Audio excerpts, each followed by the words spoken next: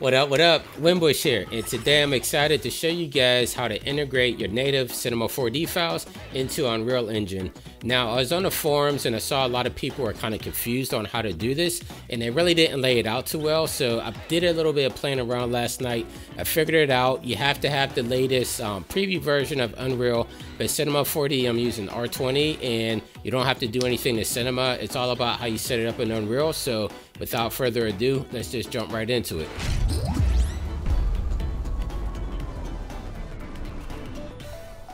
Okay, so to get started, I'm here. I have the Unreal Epic launcher opened up, and so I'm on the Unreal tab down here, and I have Unreal tagged right here. So there's a couple of things that you need to install first. And so if you scroll down here on the front page, you should come to like a blog. Here we go. So it says Unreal Engine now supports Cinema 4D. So I'll click on that. And it's going to bring me to the Epic's website. And so here, this is the news announcement that they made. So I guess you could go to Unreal site to get to here.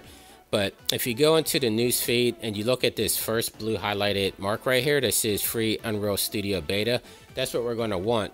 And so we click on this. It's going to take us to another page. And from here, you're going to have to go down here in the bottom right where it says get the free beta now. You want to click on this, and then it should take you to another page that tells you to log into Unreal. I'm already logged in, so it skipped that step. But once you log in, then it will bring you to this page here saying thank you. And that basically signs you up for the beta there. So you can either hit download Unreal Studio, or if you go to your Epic launcher, you're going to see it inside your tab already. So if I go to library, it will be under my engine versions. I already have it installed. So right now I have 4.23.0 preview 3. But if you don't have it already downloaded, you'll want to click on this plus button here, and then you'll get like a grayed out box here.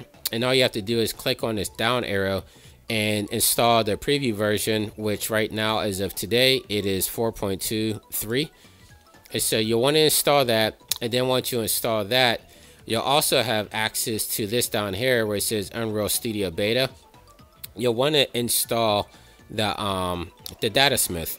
And so you want to click install the engine. Once you click here, it will ask you what engine you want to install it to. I already have it installed the 4.23, but that option should come up for you here. So all you do is select the engine that you want to use, hit install, and then you should be good to go. And so last night when I was playing around, I built this scene out. You can see it on my social medias, but it's just like a sci-fi corridor. I have in the mission material here. And one thing to note is for materials, it only uses the native Cinema 4D materials. It doesn't use the materials with the nodes or anything. So you want to go with the basic Cinema 4D, as you know it. I just have 2 plastic materials here, and then I have an emission in here as well. And that's how I have this scene set up. And we'll get to this one later. I want to do a simple setup first to show you guys how to get everything going. So let me start up a new scene here. And I'm just going to make a cube. Let's make this, I'll just do 100 by 100 by 100. And one of the cool things about being able to use the integrated C4D, the native, is that you can actually use the mograph cloner inside of Unreal. So I'm going to put a cloner in here. I'm going to make this cloner radial. I'm going to extend it out. Nothing too crazy.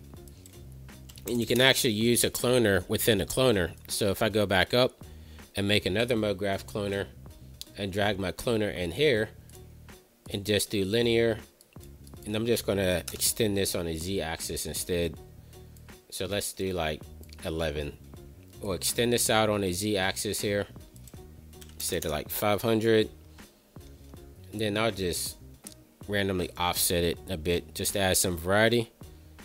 And then, like I said, you want to use your native Cinema 4D materials here. And so I just double click down here. Now I'll double click again. I'll go to my reflectant channel. Let me remove the default, and I'll add a GGX. I'm just going to do like a basic plastic material again. So if I come down here to my layer for nail and just go to dielectric, Maybe let's do sapphire, just something reflective. Then the color, let's just pick something. We'll do like red. Shout out the main gear. We'll do main gear red. Drag that in here. So now we are all ready to go. Now when you save this file, you're going to want to save it differently. Like usually you would go up to file, save as, and then you would save it how you want it. And so let me just go to I'll do C4D test. I'll just do Winbush example save.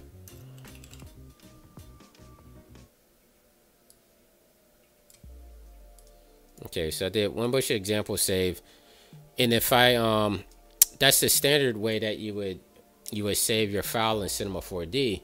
But if you want to send this to Unreal, what you want to do is go up to File, and there's a little thing down here on the left called Save Project for Melange. And so you want to save it both ways. You want to do regular save as, so you have your project file.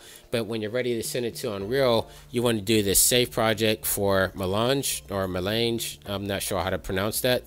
But once you click on that, and then we're going to have to name our file. So I'll just name this example for Unreal. Save it like so. And then that's all you have to do from there. And so from here, we're going to go over to Unreal. I'm going to launch my 4.23. Okay, so after everything is done loading for Unreal, it's going to bring you to this projects tab.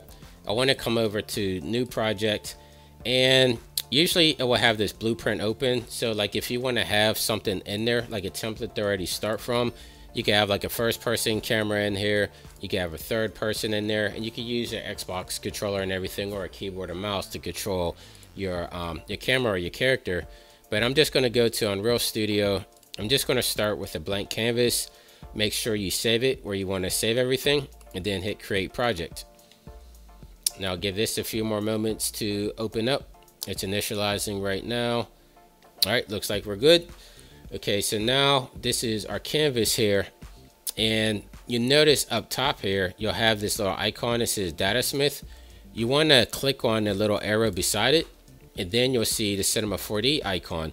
So click on this, and then we want to go and find the folder that we saved the Melange one for, which was example for Unreal. I know I spelled example wrong here. Let me fix that. There we go. All right, so example for Unreal, you want to click open, and then it's going to ask you where you want to import everything. If you you can make folders down here if you want, but I'm just going to use the content folder that's already provided. So I'm going to click OK. And then from here, it's going to ask you what you want to import. I usually just leave everything check marked here, but you can actually bring in lights and cameras and animation as well. So let's click import, give it a second to load up. And there we go. And so now we have our Cinema 4D cloner stuff inside of Unreal, which is pretty crazy. So if I click play up here, we're actually running everything in real time, and I'm controlling this with my keyboard, just with the WASD. So I'm just doing keyboard and mouse, and now everything is running in real time inside of Unreal. And you can see we have our reflective Cinema 4D material attached to all of our cubes.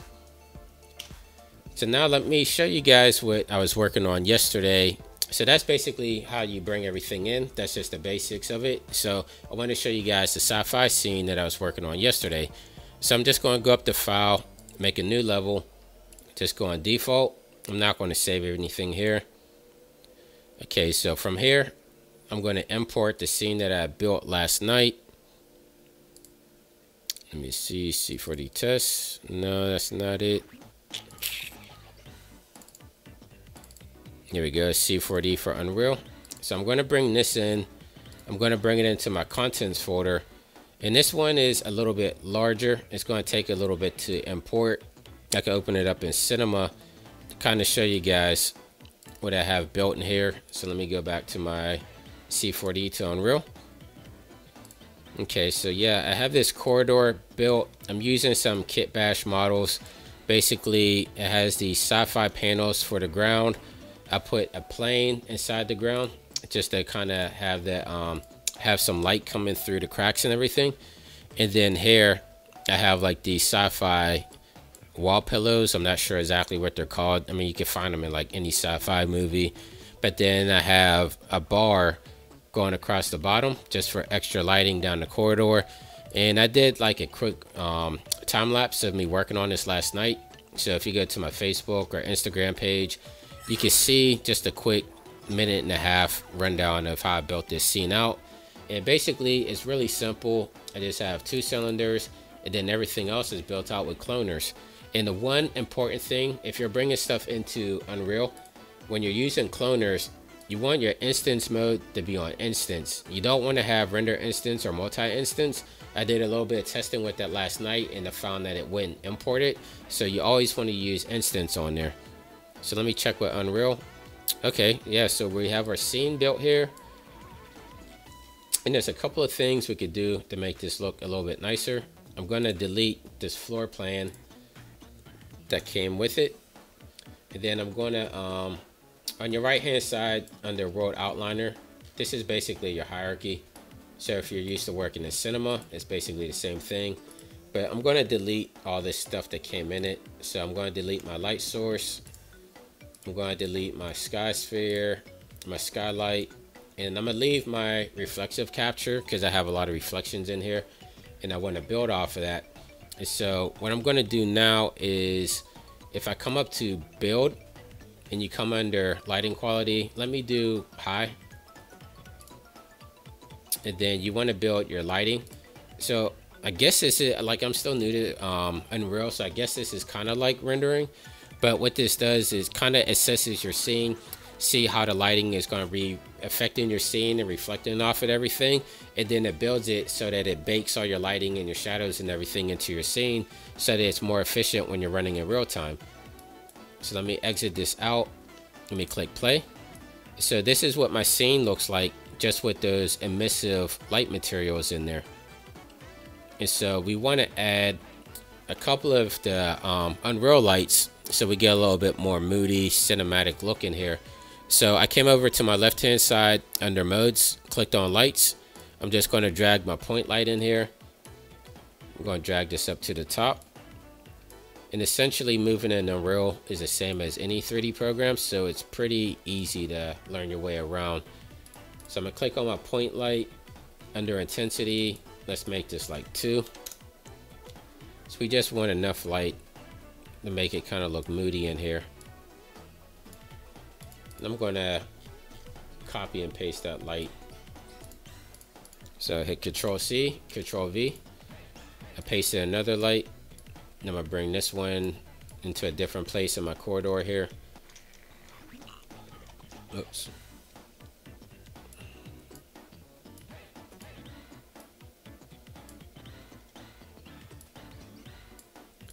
Like so. Okay, so I should be fine with those 2 lights in there. Now I'm going to build my lights again. So I'm going to go under build, go to building light only, click on this, and we'll see how this changes our scene here. Down in the lower right hand corner, you'll see building light, and it'll give you a percentage. It all depends on how fast your machine is and you know, what your specs are in your machine and how heavy your scene is as well.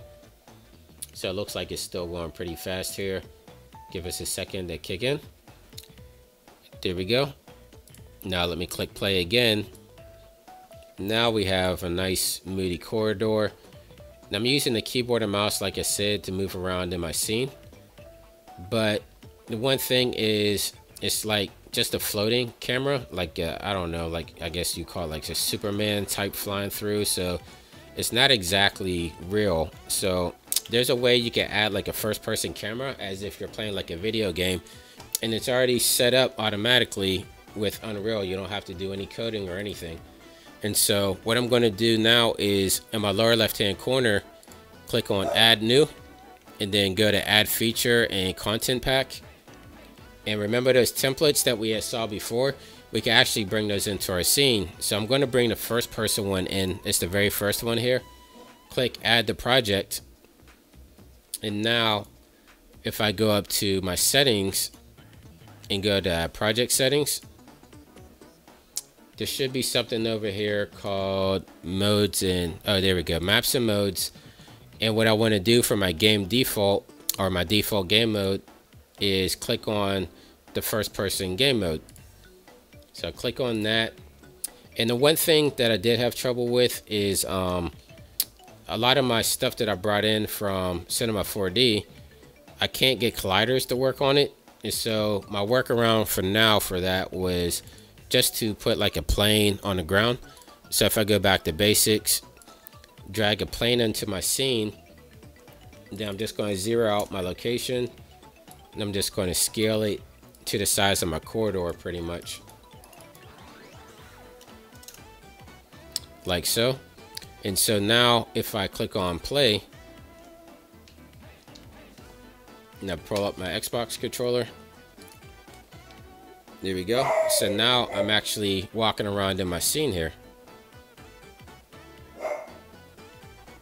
So that's just a quick down dirty way of getting your stuff into Unreal from Cinema 4D. Yeah, so hopefully that helped you guys out. It's really fun working with Cinema 4D and Unreal, kind of seeing how your stuff is playing out in real time. I'm still learning this stuff as I go, and so I know a couple of people asked me if this is a valid replacement for like Redshift or the standard render.